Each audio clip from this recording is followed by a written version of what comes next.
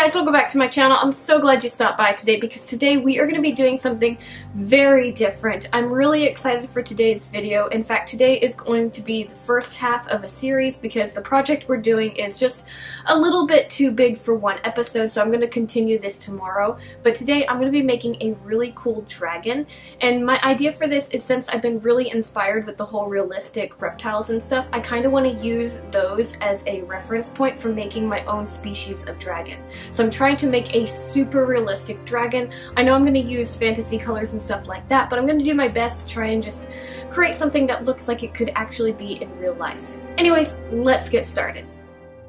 Okay, so what I think we're going to do in today's video is probably work on all the clay pieces and getting them painted and resined, and then tomorrow we can work on the sewing and putting everything together and finishing everything off. I think that's how we kind of did it when I did Nergigante, another piece that I had to split into two videos because it just had too much detail.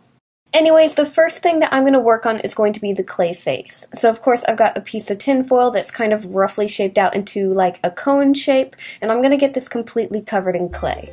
The type of clay that I'm using is Original Sculpey. It's super easy to use and you can just bake it in a normal kitchen oven. So again, I'm just going to take strips of clay, I'm going to wrap it around my tin foil. Once I have everything covered, I'm going to blend this all together, and that will give us a starting base for our head. So the first detail that I'm going to focus on is adding the eyes. Now my color theme for this is going to be a lot of purples, blacks, and maybe a little bit of blues. So I figured since blue isn't going to be a very prominent color in the rest of the body, it would be a good color to give to the eyes so they kind of pop a bit more. So I have these nice little glass eyes, and I'm just going to push them into the side of the face, check to make sure that they're even from all different directions, and then we're going to start building up clay around them to make eyelids. Now the main inspiration for this dragon are two different type of reptiles that I really liked, and I kind of wanted to combine them and then throw in a dragon element to it. So the main lizard that I'm using for inspiration for this piece is a tree monitor, and then the second one is a fan-throated lizard. They both actually have very similar body structures, so I figured they'd be kind of easy to mesh together and just create something new from them. So while I'm working on the face, you're going to notice that it's going to look a lot like a tree monitor but slightly off, and that's because the other reptile that I'm using for reference is the fan-throated lizard, and it's a lot smaller, so a lot of the features are more compact and petite, so it's going to change the look a lot since we're going to be kind of combining the two.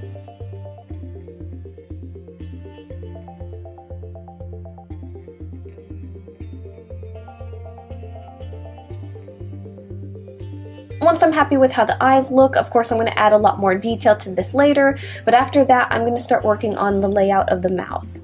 Now normally when I add a strip of clay to make the mouth, this is going to be like the upper lip, and then I'm going to kind of blend everything together. Well, the main reason I'm adding a strip of clay isn't because I'm making the upper lip, it's because I want to add a little bit more clay here because it's a little too flat. So I kind of just need a little bit more clay to work with to make the lips kind of stand out a bit more. So I'm going to be blending this strip of clay upwards and downwards. And then after that I can take my tools and scratch out where I want the lines to be to separate the two lips.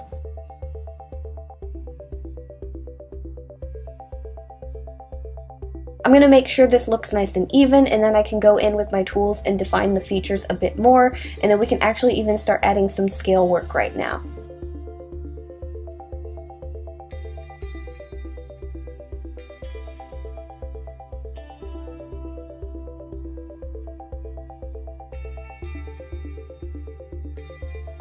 At this point we've laid out all the main features of the face. The next thing that we need to focus on is adding all the textures and the scaling.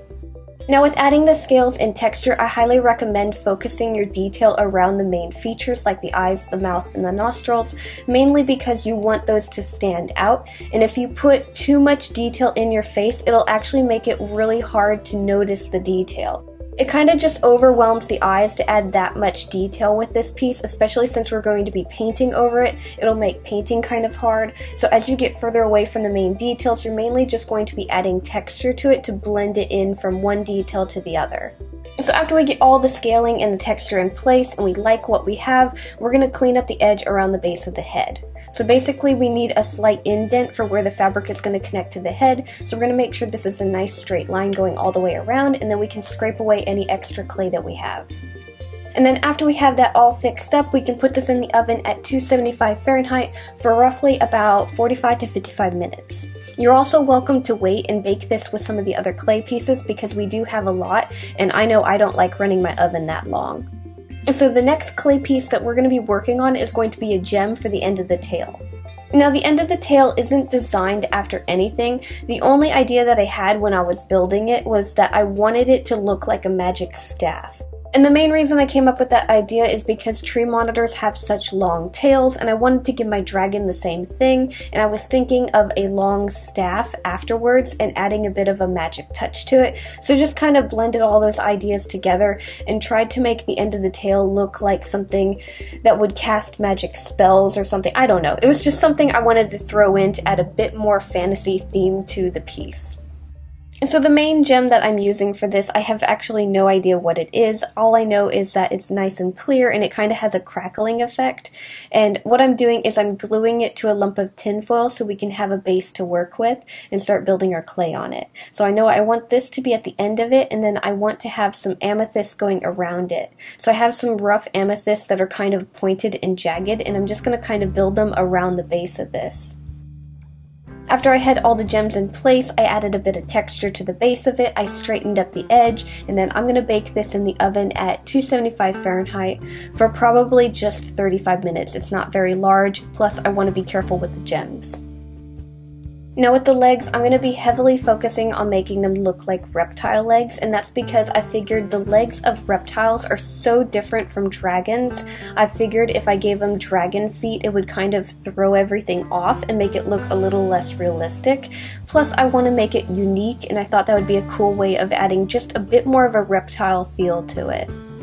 So the front legs are going to be very even, the middle toe is directly in the middle, and then we have two toes off to the side. Everything's very symmetrical, and what we're going to do is we're going to add a bit of clay to the base of our wire frame, and then we're going to also add some claws to the tips of the wires. So I'm going to be focusing on making the front legs first, and then we're going to work on the back legs. I didn't want to jump back and forth between making the two. Even though the making of them is very similar, the style and shape of them is very different, and I didn't want to make it look confusing, so I figured let's just make one and then the other. So now we're going to do a pre-bake, and we're going to bake this for probably just 20 minutes at 275 Fahrenheit. And then after that's out of the oven and is cool to touch, we can start working on the bottoms of the feet. So basically what I'm doing is I'm making strips of clay for the length of the wire, and I'm covering up the bottom of the wire frame. We're going to add texture to this and make sure we have the shape of the foot nice and defined, and then we're going to put this in the oven again, 275 Fahrenheit, for probably just another 25 minutes. And then after it's done baking for the second time, it's cooled again, we can start working on the tops of the feet. So the tops of the feet are going to be mainly scaling, so what I had to do is I had to make a bunch of tiny little balls of clay. So I just made a ton. I made just too many balls of clay. It was very tiring. But what I did, since I had to make so many little balls of clay, is I didn't make them while I was working on the foot because I figured it would be a pain in the butt. What I did was I made them all ahead of time, so I just made a ton of little balls of clay. It was very boring, but eventually I had enough to work on the feet, and then I just started laying them out on the tops of the feet. So with laying the scales out with the top of the foot, you can kind of just make it random and make sure to cover everything up. But I do recommend with the toes, when you're covering them up with the scales, to kind of make a pattern. With this one I did 3 rows, but you can also do 2 and just make a zigzag, because a lot of the scales on reptiles' toes are actually laid out nice and evenly, and they do have somewhat of a pattern. But the top of the foot you can kind of make a little bit more random if you wanted to. So we're going to get the tops of our front feet completely covered in the scales. If you want, you can kind of define the shape a little bit with your tools, but it's not really necessary. And then we just need to kind of straighten up the edge where we're going to connect this to the body. So we're just going to make sure the base of the foot is nice and straight, and we kind of have a nice indent for adding the fabric to the body later. So I'm going to put my finished front feet in the oven at 275 Fahrenheit, and I think our last bake is going to be about 45 minutes, just to make sure everything gets completely baked. Now we're going to start on the back feet, and like I said, they're very similar in technique to making the front feet, just everything is shaped a lot differently. So we're basically doing the same thing. The shape of our wire frame is a lot different. Now with my reptile pieces, when I'm making the wire frames for the back feet, I like to think of their back feet as being like human hands, except their pointer fingers are really long. Anyways, like I was saying, the back feet are going to be put together exactly the same way as the front feet, just everything is kind of proportioned differently. But once we have the back feet done along with the front feet, we can put these in the oven as well, and you can put them in the same temperature, but they are a little bit larger, so I do recommend maybe leaving them in another 10 minutes. So instead of putting them in for 45, put them in for about 55, but honestly you could bake both of them at 55 if you wanted to do them all at the same time. And then again, like always, the temperature is 275 Fahrenheit. Okay, and then once we have everything out of the oven and it's cooled, we have all our clay pieces done, we can start on painting them. So I think I'm going to paint everything in the same order that I made it. So I'm going to start with the head, then we can do the tip of the tail, and then we can move on to the feet, just to make everything simple. So the first thing that we're going to do is we're going to kind of primer the face, and the main colors that I'm using are going to be kind of dark purples and pinks and stuff like that, but we do want to kind of add a natural touch to it. So at first we're going to go really unnatural with the colors because we need the undertones and everything, but we'll slowly kind of add to it to kind of mute the colors as we go. So I'm going to start with the bottom of the head because I want the belly and everything under the dragon to be very bright, and then as we get closer to the top of the dragon it's going to switch from like a dark purple to a black. So we're going to start with our lighter colors first, and then we can gradually go up the face and add those colors. So after we have our initial layers laid down, everything's blended together, it's dried, we can start adding our highlights and lowlights and different things like that to adjust the colors of the face. So again, I'm still kind of working with an unnatural color palette. Purple doesn't tend to be in nature too often. Most things tend to be on the blue scale or the red scale. They don't kind of mix too well. I mean, there's still chances of it, like with flowers and stuff, but with animals, it's kind of a bit more rare.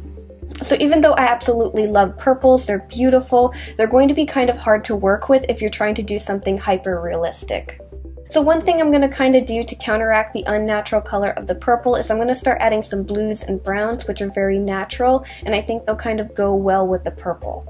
So I'm going to be using these colors to add markings to the face and kind of define some of the scaling. And then lastly, once I'm really happy with the colors, I'm going to add a white highlight here and there, and then I also need to make sure that my glass eyes are cleaned off.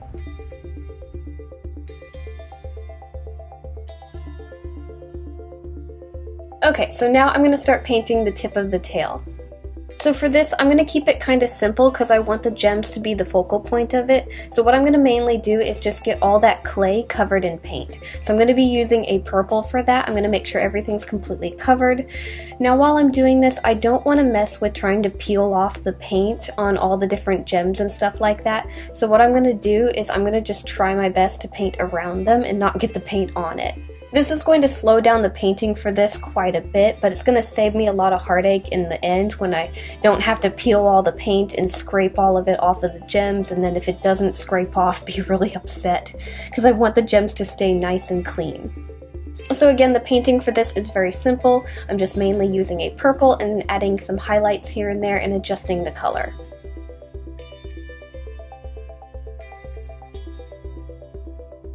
And then we're going to move on to painting the feet. Now like I said with the face, how we did a lot of the lighter colors on the bottom, we're going to do the same thing with the feet. Because again, I want to make sure that the belly of the dragon is very bright and purpley and kind of pink, and then everything fades from a darker purple to a black. Now with the painting of the feet, I'm not going to fade all the way to black, I'm just going to stick to a darker purple for the top. After we get those initial colors in place, we can start adding some highlights and stuff. So I want the tips of the toes to be a bit brighter. I'm going to have the claws black, but I want the tips of the toes to be brighter, and then it kind of fades to a darker color. So I'm going to take a lighter purple, I'm going to add it to the tips of the toes, and then I'm going to kind of blend it into the rest of the foot. And then after that, I'm going to pick some random scales to paint blue, and then I'm also going to add some browns. And then the final step is just painting all the claws black, and then we can move on to doing the same thing to the back feet. So like I said, these are going to be painted basically the same way, it just looks slightly different because everything is kind of positioned differently on the foot. So we're doing the same colors on the bottom of the feet, tops of the feet, the highlights and stuff, they're all the same.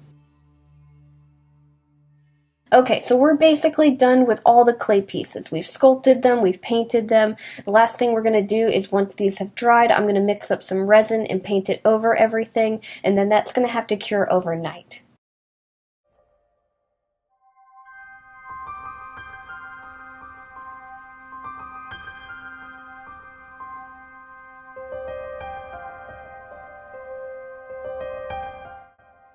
Okay guys, I think that's it for today's video. I'm really happy with what we got done so far. We got the clay pieces done, they're all painted up, and then tomorrow we're going to work on all the sewing, putting everything together, and just finishing the dragon. I really hope you enjoyed today's video. Make sure to keep an eye out for tomorrow's. Thank you guys so much for watching. Make sure to like, subscribe, do all that fun stuff, and I'll see you guys next time. Bye!